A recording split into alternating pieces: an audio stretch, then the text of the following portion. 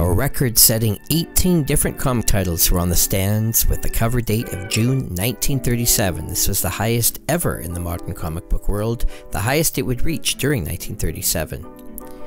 Picture Crimes #1, published by David McKay Publications. This is a rare book, similar in design and content to Detective Comics #1. Gerber lists it as a 7 or scarce. It's not even listed in the Overstreet Price Guide. All the stories are the crime genre. The cover art is by Edgar Franklin. This crime comic was Edgar Franklin Whitmack, born 1894, lived until 1956, an illustrator and cover artist for many of the most popular magazines of the 1920s and 30s. His covers were usually created as oil paintings. Where Rockwell specialized in the humorous aspects of small-town life, Whitmack dealt mainly with male-oriented interests. He often painted heroic or action-type figures for the Saturday Evening Post, Outdoor Life, or for pulp magazines such as Adventure or Short Stories. He wrote and drew 2 series for Ace Comics in 1941 and 42, covering the early events of World War II at sea, Battle of the Atlantic, and Battle for the Seven Seas. Feature Books #2 had a focus on Popeye, published by David McKay with a cover date of June 1937. One of the nicest Popeye covers in comics, featuring Popeye and Sweet Pea. Reprinting strips by E.C. Cigar and 52-page issue. The historic title was the first U.S. comic book to devote complete issues to different characters. This was the first time this was attempted in the modern comic book market, and the first 25 issues were oversized with black and white interiors. The Popeye story ran 68 pages from writer-artist E.C. Cigar. The adventure humor story featured Popeye and Olive Oil. The newspaper daily strips modified for comic book format reprinted strips from November 1935 through January 1936.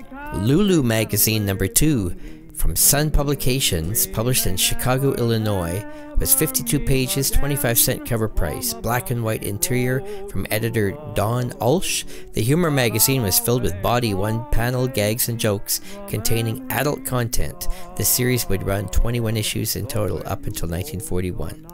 Ace Comics #3 was published by David McKay Publications, cover dated June 1937.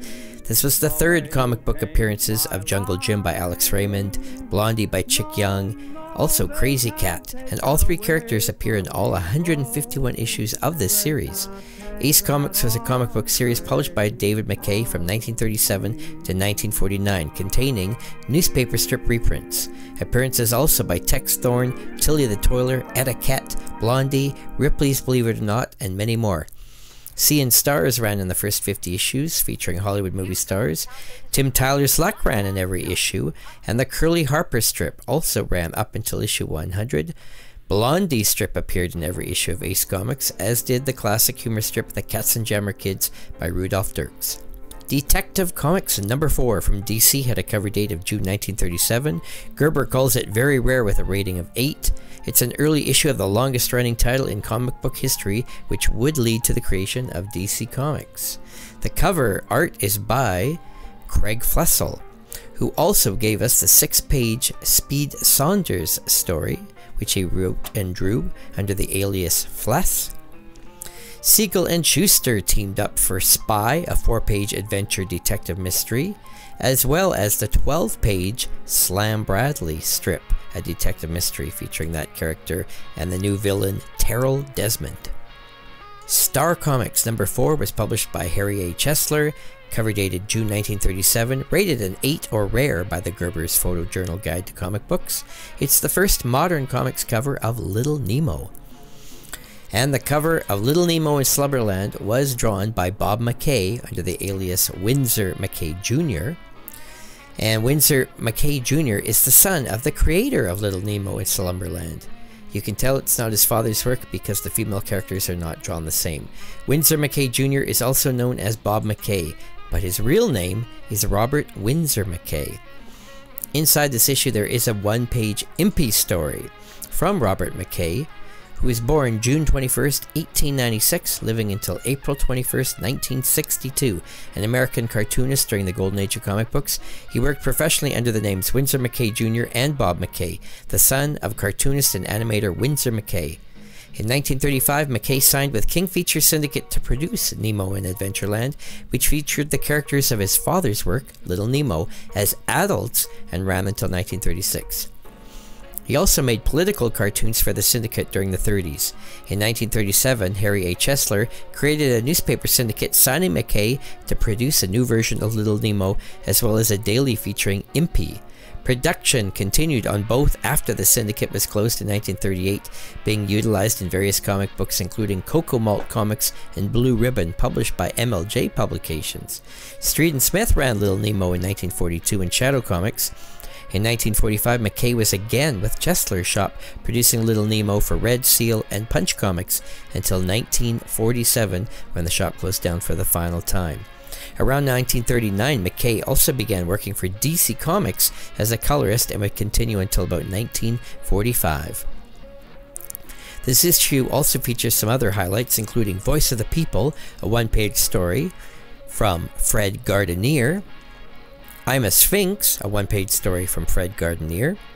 Fred Gardenier also gave us the science fiction story Dan Hastings, running 6 pages, written by Ken Fitch. And the team of Fitch and Gardenier also gave us a 4-page Dan Hastings story.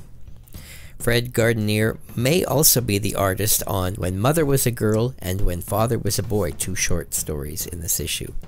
Star Ranger number 4 from Harry A. Chesler with a cover date of June 1937 has a Billy Wright pedigree copy in existence. The cover art is by Dick Ryan, and some of the highlights include Tala, a 4-page story from writer Norman Daniels and artist Fred Gardenier. The Last Hand is a 3-page story from writer Charles Allen with art by Fred Gardenier.